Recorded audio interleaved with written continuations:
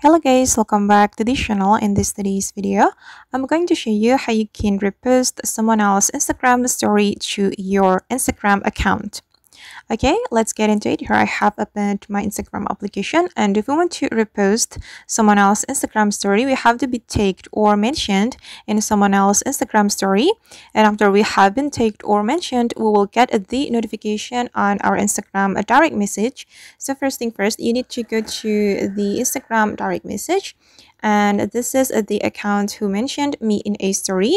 So I will be able to repost the story.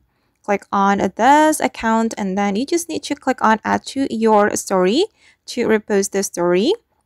Okay, and if you want to edit the story before you repost it, you just need to edit the story right here.